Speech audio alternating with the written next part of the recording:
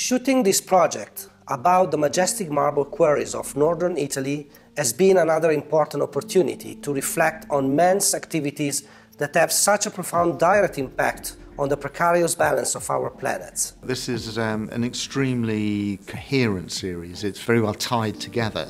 Aesthetically, the images have a tightness of composition. And I think this is something which is fascinating to look at, but also very worrying in terms of how long can this continue.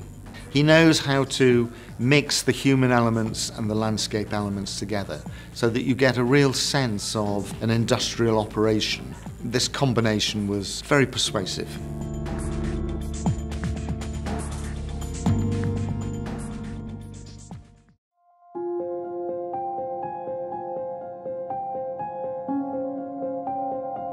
Pictures were taken in Almaty, the former capital of Kazakhstan,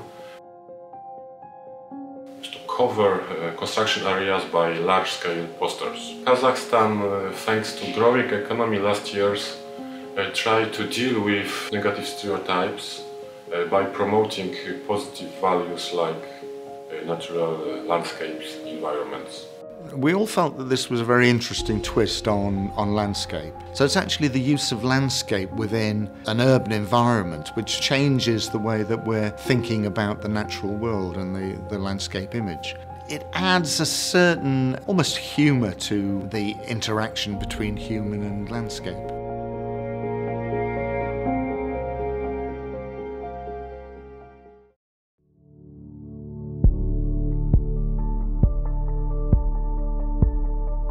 These fishing huts are in the Venetian lagoon. They're known locally as Sony. It was calm, which gave great reflections. It was foggy, which not only isolated the huts from the subjects around them, but also gave a wonderful kind of monochromatic feel, which enhanced the colours and textures in the huts themselves.